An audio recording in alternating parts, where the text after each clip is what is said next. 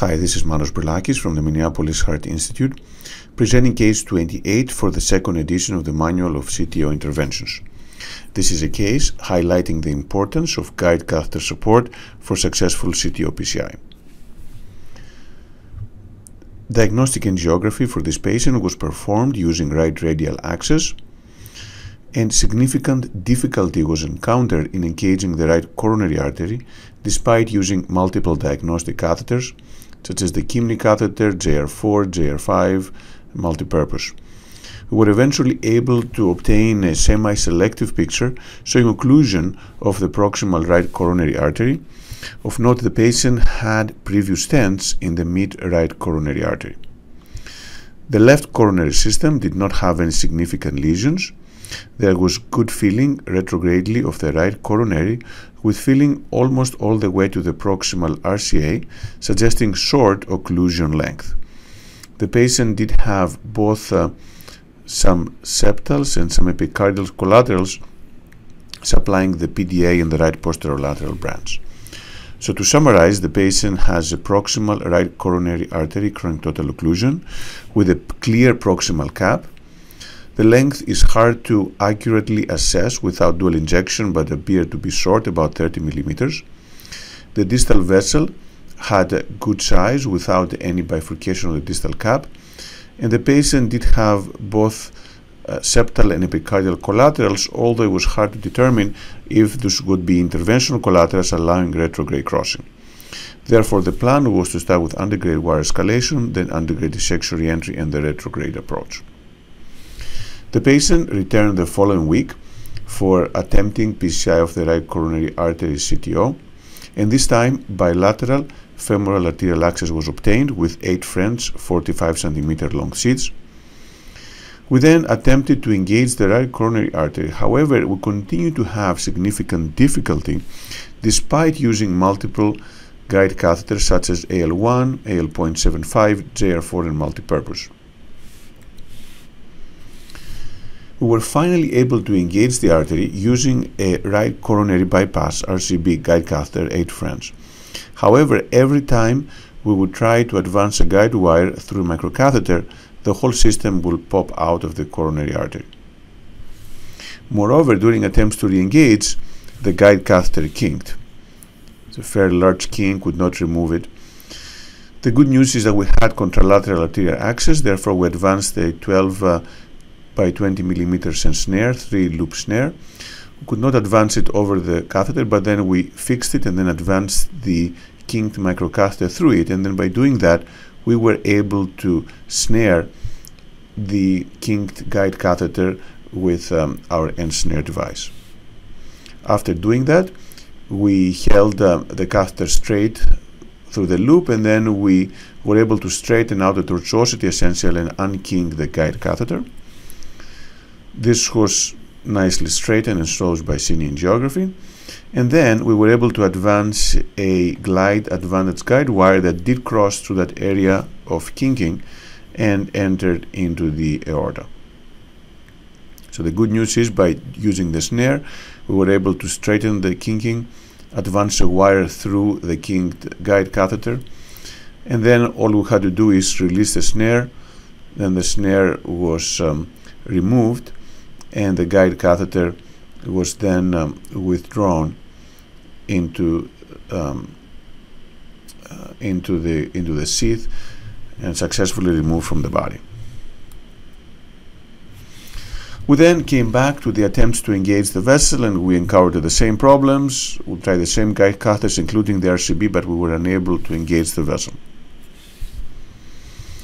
And after several of those attempts, we decided to try something different. So we decided to try retrograde crossing. However, after surfing both the first and the first large septal as well as the second, third, and fourth septal collateral, we were unable to get through.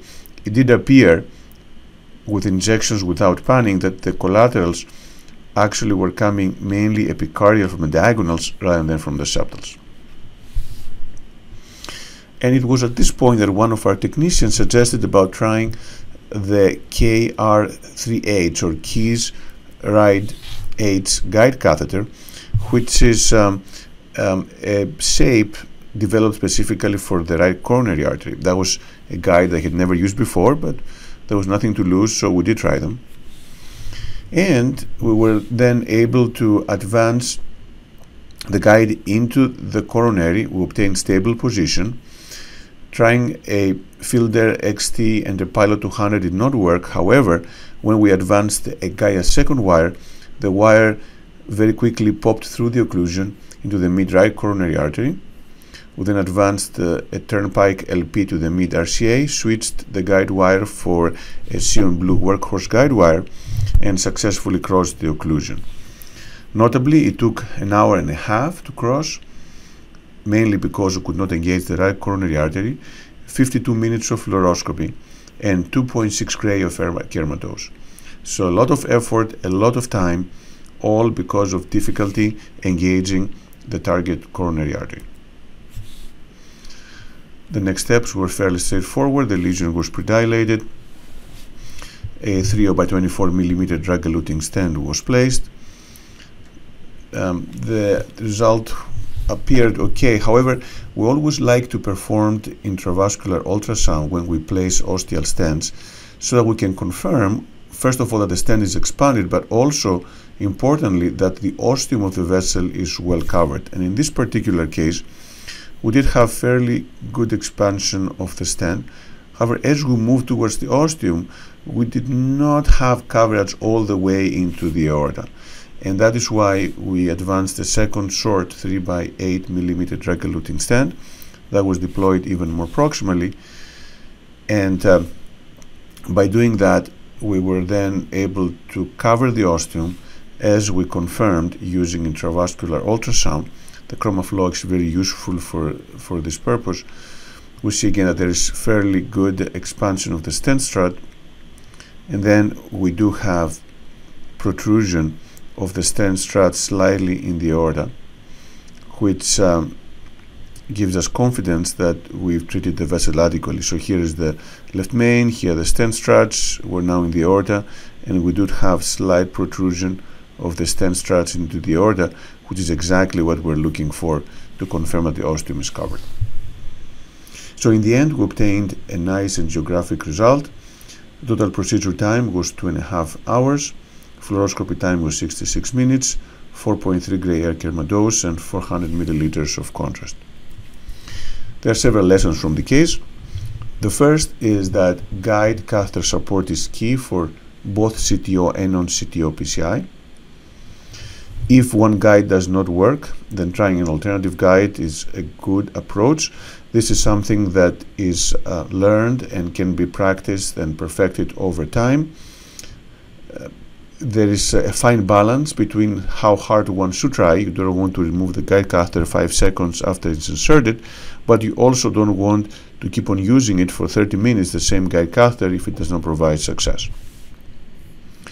Number 3, one should have a plan for how to remove a kinked guide catheter should a kinking occur.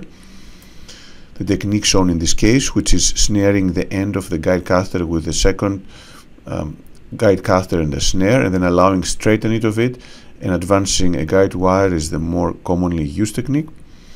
The fourth is to always be communicating and listening to what the techs and everyone in the cath lab team says, because everyone has something to offer, and by being open you can get very good tips and tricks that can make the difference between success and failure, as happened in this case. And last, once an ostial stent is placed, it's always best to ensure that the ostium is truly covered by the stent, as confirmed by intravascular ultrasound. Thank you.